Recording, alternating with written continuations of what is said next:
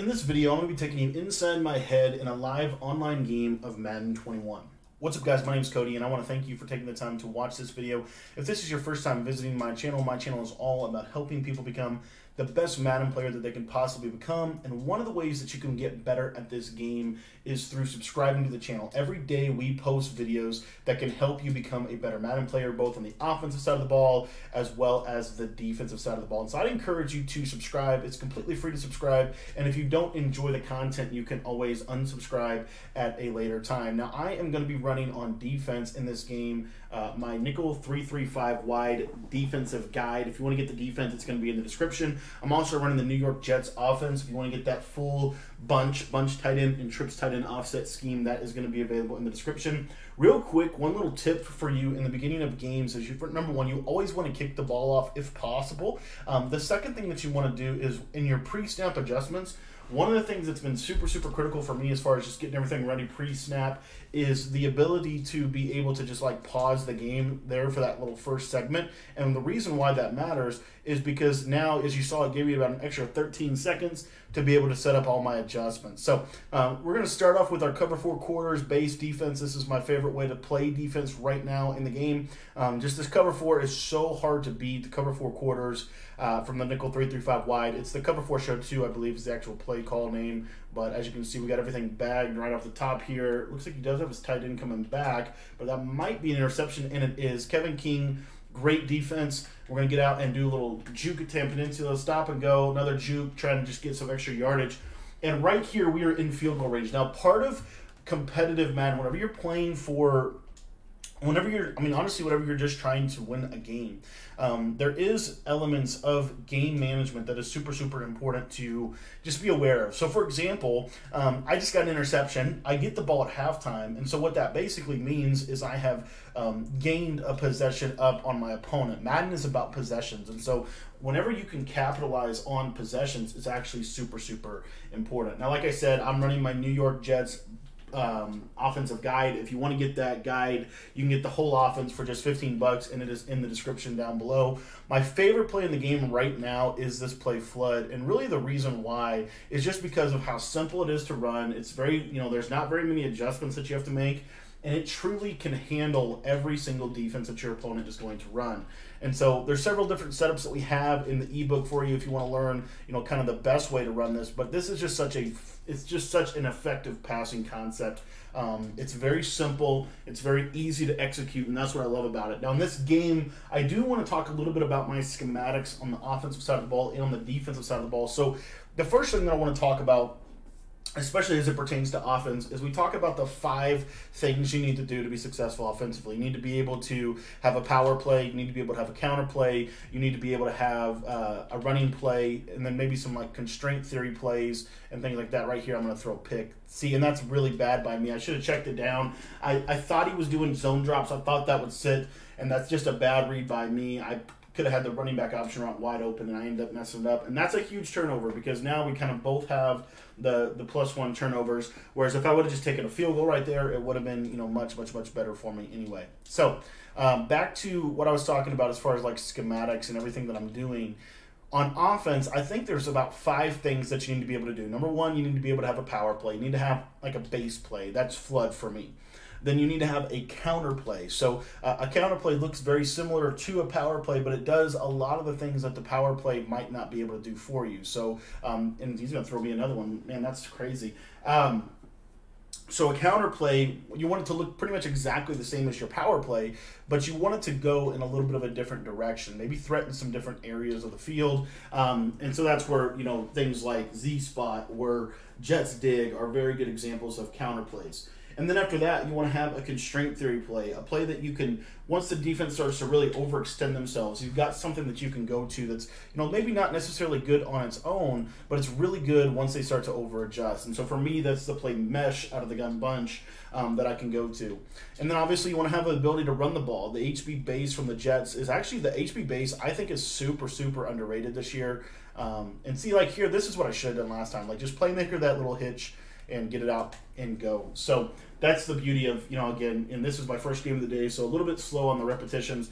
But anyway, so you want to have like a straight three play, you want to have a running play, and then I believe, you want to have some type of like short yardage play. Now it could be a red zone play, it could be a play for a 3rd and 2, something like that, some kind of short yardage play, that you can go to. So those are kind of my 5 plays for success on the offensive side of the ball. Now on the defensive side of the ball, it's a little bit different, and like right here, it's actually good defense by him. We're going to playmaker. We almost had that hitch wide open. On the defensive side of the ball, it's a little bit different. Basically, you want to have what I believe that you want to do is number one, you want to be able to stop the run. Number 2, you want to be able to play. You want to be able to blitz. Thirdly, you want to be able to play zone drops, right? Zone coverage. Fourthly, you want to be able to play some type of match coverage, and fifthly, you want to be able to have some man-to-man coverages. So you want to have all 5 of those things kind of working together to build your scheme. That's one of the foundational principles that I come to the table with. Now, right here, the beauty of the Jets playbook is it does have some really, really underrated like running plays, especially out of this trips tight end offset. So I'm going to go to this little RPO trap bubble here, just try to get in for 6, and I'm able to get on the board. So that was just a simple call right there. It's very, very good. And again, you want to know that. You want to go going into it, okay, I've got a couple runs here. I've got the single back wide trips. I've got the trips tight end offset. I've also got the base, and I've got the inside zone. So I've got a lot of good abilities or good plays that I can use to, be successful running the ball against my opponent. Now, defensively, and kind of coming back to this like theory, when I talk about a power play and a counter play, it really comes down to 80-20 analysis. It comes down to saying, okay, of the 80% or of the 80% of the successful play calls that we have will come from 20% of the plays that we call. And so what that basically means is that we're going to have a lot of success from just calling a small collection of plays. For me, this cover 4 quarters base style defense is really that for me. It's the base defense. It's the starting point. It's the foundation. I'm going to call this defense probably about 75 to 80% of the game until I see what you're going to do to obviously beat it. Then I'm going to shift and maybe run some zone drops or run some other things like that, depending on, kind of what they do. What are the things that they do?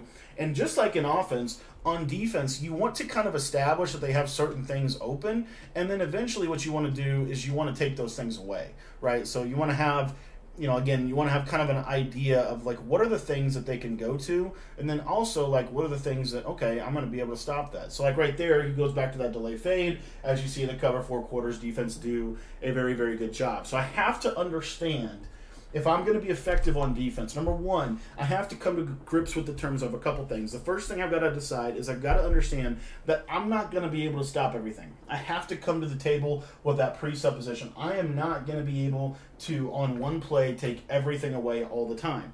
There's going to be openings within the defense. Where it gets important is you want to decide ahead of time what are those open areas. What are the things that we want to be able to say, okay, we'll give this up, but we're definitely not going to give this up. Those are the big questions to me. Like right here, that out route right there, that's probably the most consistent thing. Like if you were to look at my defense, that is probably the most consistent read that I'm going to tend to give up. That right there. And that's pretty much it. Like, that's the most consistent read out of bunch that you can get from me. You'll see here the 3 rec will get out there, like right there, like late. You see how it gets open late. It's not necessarily clearly open. And like right here, I just missed the running back. I knew he was going to come back over that, and that was just bad defense by me. But again, we also talk about the importance of having the ability, when the time is right, to just basically be able to give pressure. Right there, he kind of threw me a pick, and I just didn't get it. You see that he's trying to quick step flood. Flood, in my personal opinion, is it's at least one of the top 5 passing plays in the game. The top 5 passing plays in Madden, if you were to ask me, are probably something like obviously you've got the curl flat from trips tight end. That's one of the best ones. PA counter goes, another really, really good play. Right there, there's a nice little pick 6 for us. PA counter go might be there, but I would say trips tight end, curl flat. I would say gun bunch, and I would say like Jets dig and flood are 2 of the top 5 in the game. Obviously PA boot over, I think that's 4. And then I don't know what the 5th one would be off the top of my head. I honestly think like either curl flat corner or like inside switch, something like that. A concept like that would be what I would say there for that 5th one. But let me know in the comments what your top 5 passing plays in Madden 21 are. But anyways, as you see here, we're off to a decent start, but it does come back to what is the foundational defense. And whenever I was actually watching a video by Zan, and this was a long time ago, but he was talking about, and I thought it was such a good point that he made. He's kind of, just kind of like reflecting back on some years of Madden experience, and what he said was, every year there's going to be, a defense that is going to cut off about 80% of what everyone does. It's at least the way that I took his statement. And he was talking about it in terms of meta. Now, I would also upend that and say, I think the same is true on the offensive side of the ball. The offense is going to, every year there's going to be an offense that is like supreme. It's very, very effective.